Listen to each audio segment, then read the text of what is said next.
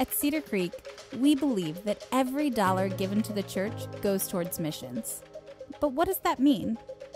Traditionally, when we think of missions, we think of third world countries.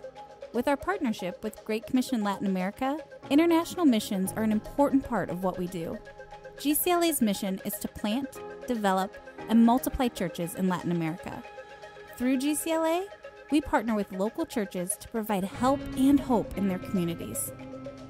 Over the years, you've volunteered over 100,000 hours through mission trips and given over $1 million to support GCLA. Because of your generosity, we continue to help build houses, feed children, and provide health care. But it's about more than meeting a physical need. It's an effort to break the cycle of poverty. The CDI, a children's development program run by GCLA, greatly impacts the lives of 640 children every year. By removing obstacles that keep students from school, they provide greater opportunities for the next generation. When the local church cares for the whole family, they can show God's love to their community. Cedar Creek has also partnered with local churches in the U.S., helping plant churches like Rock City in Columbus, Ohio, and Elevate in Erie, Pennsylvania. God has shown up in each community, and across all of our church partners, 2,623 people have gotten baptized. Know that every time you give, you play a part in those baptisms. We also have relationships with local churches across the country that allow us to support communities that need help after natural disasters. We believe God calls us to take care of our own community here locally. Through our partnership with UTMC and the clinic at South Toledo, an average of 50 people per week are provided free health care. While we collectively do many things for our cities throughout the year, one of the most rewarding relationships Cedar Creek has is with Calvin Sweeney and Tabernacle Church. Our vision for the tabernacle comes out of Matthew 5:16, where Jesus says, to let your light shine before men so that they can see your good works and glorify your Father in heaven. And so our vision is to illuminate our community through bold acts of love so that our community can begin to glorify our Father in heaven. I had an opportunity to go to Honduras with Pastor Lee Powell, and it was our first time meeting. And it was at this Honduras trip that I saw a church really resourcing the community, really letting their light shine in a way that I hadn't seen in my city or even in our country. And while I was in Central America, I remember one night thinking that if this can happen in Central America, it can happen in Central Toledo.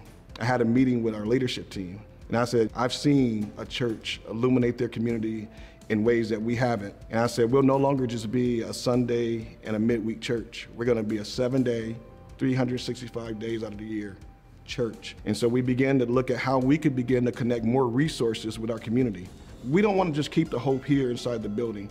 We need to be ambassadors of hope. And so we started going out, block by block, house to house, neighborhood by neighborhood, sharing the love of Jesus Christ. Through our relationship with Cedar Creek and its financial support, we've been able to build out our outreach ministries and provide more hope to people in our community.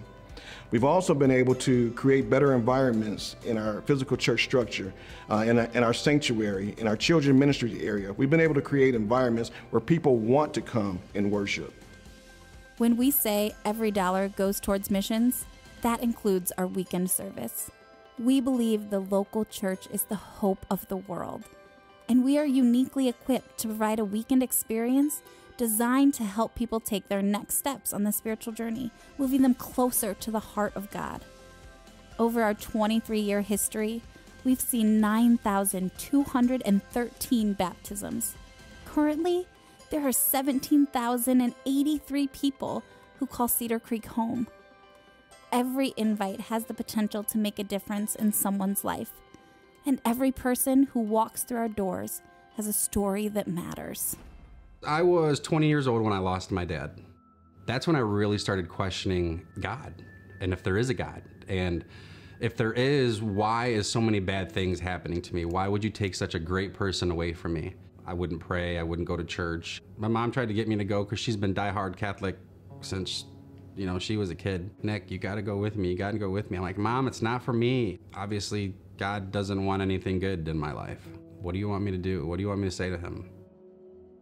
I was doing some shopping at ABC Warehouse, and some guy just started talking. We started chitter-chatting, you know, two guys in the electronics section. That was like Christmas for us. He eventually reached in his pocket and he pulled out a card. It was a Cedar Creek card. He's like, you ever been to Cedar Creek? And I said, never been. I've always heard about it, but it's not my thing. I don't go to church. Threw it in my wallet, kind of forgot about it. And as I'm going through my wallet one day, I picked out the card.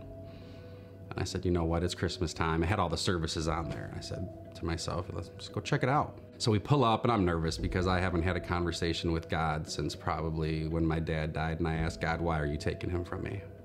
So it was emotional for me to even walk into church for the first time. We walk in, and before we even walk through the doors, we're getting greeted by some of the most amazing people you could ever come encounter with. And keep in mind, these people have no idea who I am. I've never been to Cedar Creek. They don't know my past. They don't know my history. I feel like I get judged a lot because there has been times where I kind of get that look. So it's kind of hard to walk in a new place like that, any new place for that, because they don't know who you really are. But they're so welcoming, so loving from the second you even pull in the parking lot and get out of your car. They're shaking your hand and saying, Merry Christmas. And they're not talking to you like you're just another person walking through the door. They're talking to you as if you matter. And they make you feel that way from the second that you walk in. So I go in, we sit down, we get some drinks, of course. And just from the very first song, I knew that I'm home.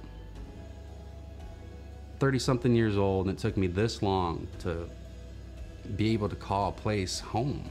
I think just my whole life kind of came together in just one moment with the first song, and tears. Like, I wasn't crying. It was weird. It was just tears were just constantly pouring out of my eyes. Ever since I was a little boy, my mom said that I would either sit by the radio, or if I saw a band, I would sit as close as I could just because of the music. Now, for some people, they just hear a song and they sing along to it, but for me, it's more than that. And then when you shut the music off and Ben comes on stage and he tells his message, it doesn't get any better than that, because it feels every single time that Ben is talking to me. When I first started bringing God back into my life, I started asking at night when I would pray, God, what are you able to do for me this week? Now I feel like I tell God, what can I do for you? So it's not only a Sunday service for me. It's a Sunday service where I gain the knowledge. So once I leave there, I can make a difference.